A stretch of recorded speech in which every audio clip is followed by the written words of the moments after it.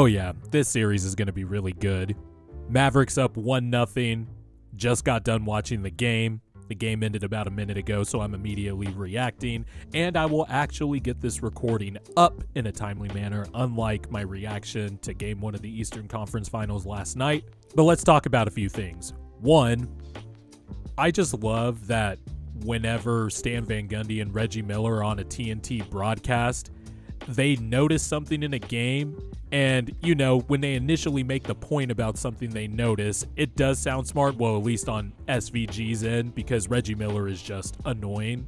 But Stan Van Gundy just loved harping on the fact that the Timberwolves were in drop coverage, as if the team does not have Rudy Gobert on the roster, but that's neither here nor there. Reggie Miller constantly pointing out that Anthony Edwards was tired in the fourth quarter was so fucking annoying and redundant. It's like, just talk about the game, dog. Like, we see that Anthony Edwards is a little bit tired, but he made some big shots in the fourth quarter, even though I thought he was weirdly passive in this game, especially in those third and fourth quarters when the Mavericks were making inroads. But my God, man, we get it. You notice something because you have a keen eye and you like to harp on it and make yourself sound smart. It was just fucking annoying. But regardless, what a win for the Mavericks, because somehow, some way, this team shot 6 of 25 from 3 and still won. And I think that just speaks to how unguardable Luka Doncic and Kyrie Irving are. And that is the main thing that I look at when I look at this game. I picked Timberwolves in 6, full disclosure. No matter how good the Timberwolves defense is, no matter how good Jaden McDaniels, Anthony Edwards, Nickeil Alexander-Walker, all the defenders they have that are really good, it doesn't matter if you cannot stop 2 of the best offensive players the league has ever seen. There were times when Anthony Edwards, 2 possessions actually in that first half, where Anthony Edwards was switched onto Luka Doncic, and Doncic one time got an and one foul off of Anthony Edwards on the block, and then another time Luka spun off of Anthony Edwards for a layup. And it's really tough to make someone like Anthony Edwards look tiny, but Luka Doncic did that. Kyrie Irving got off to a fantastic start, and he even talked about it in the in-between quarter interview about how he wanted to set the tone because he has been in the conference finals before multiple times, and he just wanted to set the tone. And set the tone he did, because he was frying Anthony Edwards. Anthony Edwards did get fried low-key on the defensive end. Well, when you're guarding Kyrie and Luka Doncic, that's going to be hard. Jaden McDaniels, he tried his best guarding Luka. I actually thought he played him pretty well in the first half, but Luka just started slowly but surely getting going. He was still getting guys involved, killing the Minnesota Timberwolves drop coverage, dishing the ball to Gafford, getting the ball to Lively.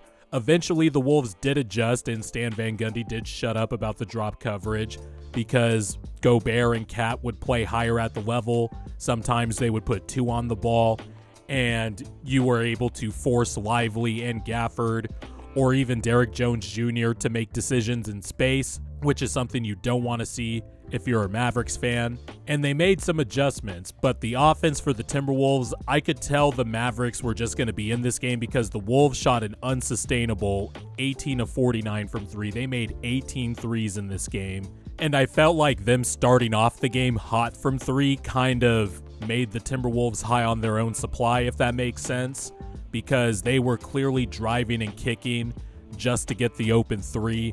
Anthony Edwards, I thought, passed up on a few driving opportunities and instead was throwing erratic passes. He had 2 passes that just sailed high over his teammate's head. There were a few layups I thought he passed in the third quarter and the fourth quarter to, you know, kick it out to teammates for open 3s.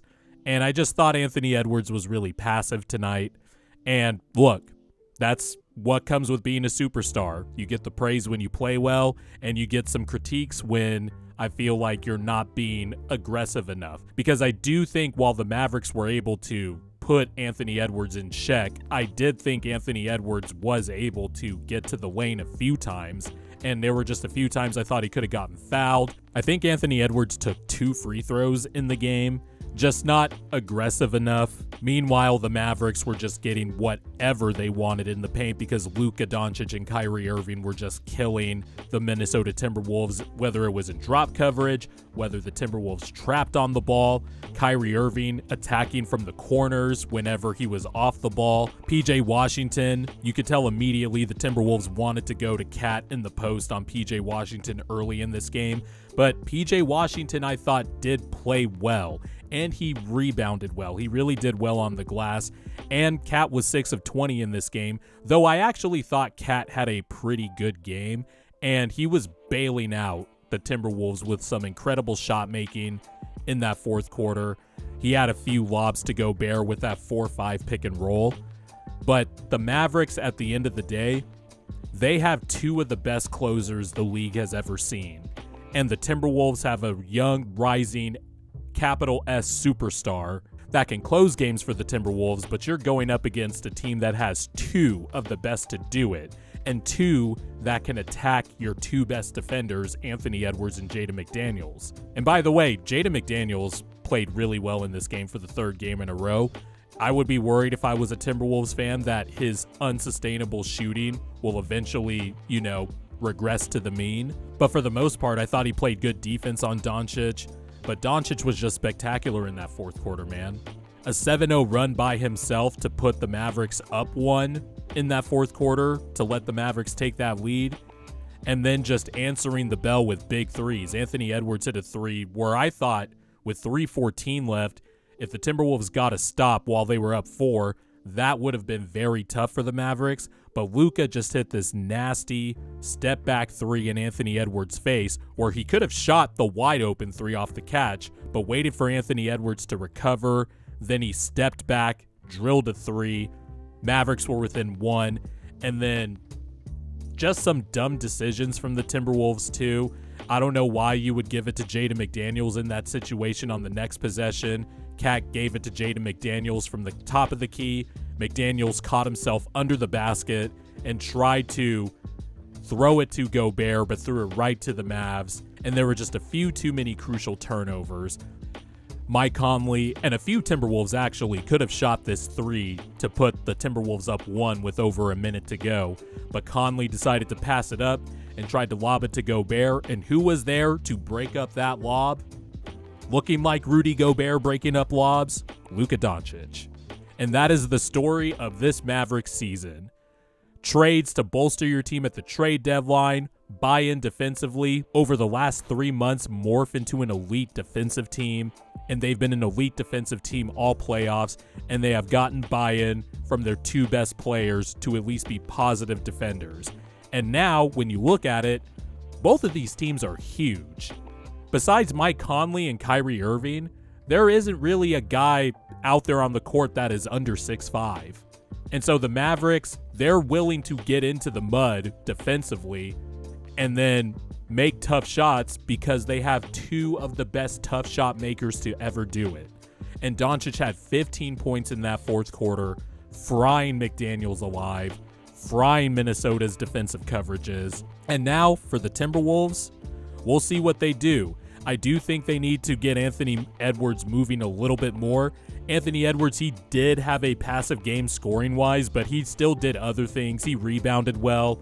He was playmaking well, although I thought at times he was a little too unselfish. But this is going to be a good series, man. This is going to be nip and tuck back and forth. Also, another thing to note about this series for the Timberwolves, the difference in opponent. The Nuggets really did not have enough adequate rim protection. Meanwhile, the Mavericks have two guys that they could play throughout the 48 minutes to protect the rim really well, and I thought that also impacted the Timberwolves offense, and that's why they shot a lot of threes. Forgot to mention that within the first minute of Kyle Anderson playing in this game, I was about to tweet that Kyle Anderson should not be in this series just because the Mavs were just ignoring him straight up. But the Timberwolves did a nice job moving Kyle Anderson into open spaces in the middle of the key so he could get his push shot off. Kyle Anderson is still a solid playmaker and can do stuff, is functional in the paint. Even made a corner 3, although you don't want him taking those and it takes 500 years to load up. But Kyle Anderson also played well.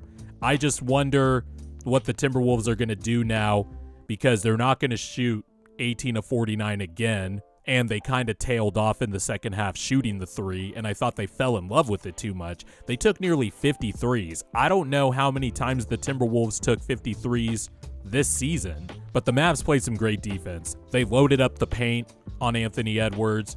They were fine with letting Rudy Gobert try out spin moves in space and all that stuff. And I don't know why the Timberwolves keep doing that. I understand wanting to feed the beast because Gobert does so much for you defensively.